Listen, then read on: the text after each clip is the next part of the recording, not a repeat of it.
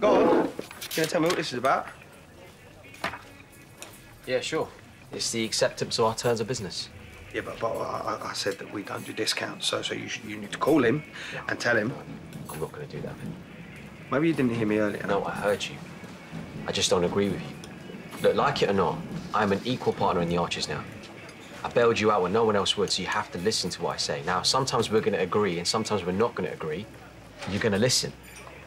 And hopefully, you're going to learn to trust me. Everything okay? Yeah, it's fine. We're just talking business. No, we're not talking business because the business isn't up for discussion. Look, if you two can't work this out, then maybe you just need to cut your losses. Yeah, maybe he's right. You want me out? It doesn't need to get nasty or personal. Yeah, it's just you tried something, it hasn't worked out. Okay.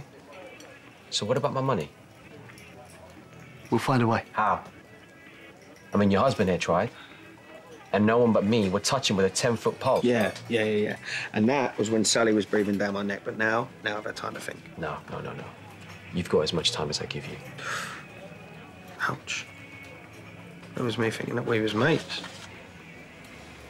I'll get you your money, because I don't need it. And I don't need you. We're done.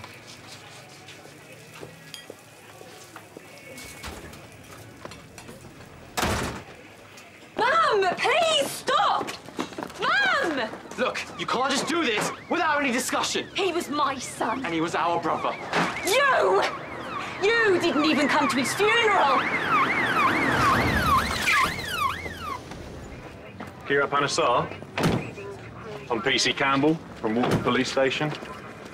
I have evidence that indicates you were involved in the assault of a Mr. Simon Atmore on Tuesday, the 20th of July.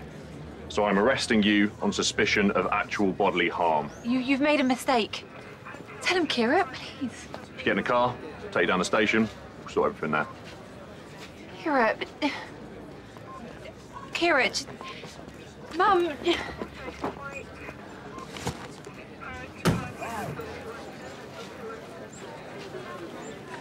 What's that about? I've arrested Kira for the Atmore assault.